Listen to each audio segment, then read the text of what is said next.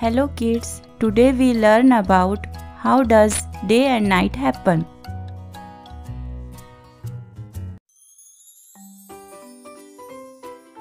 Generally we think that when the sun comes then it is day, and when the sun goes away and the moon comes then it is night. But it is not so. Let us know how day and night are actually formed. This is our Earth. It rotates on its axis once in every 24 hours, taking all of us with it. When we are on the side of Earth that is facing the sun, we have daylight.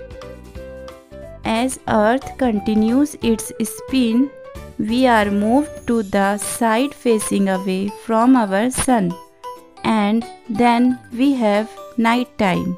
So, this is the simple and adorable process of day and night formation. I hope you have learned about day and night with me. Thanks for watching. Like, share, subscribe and press the bell icon.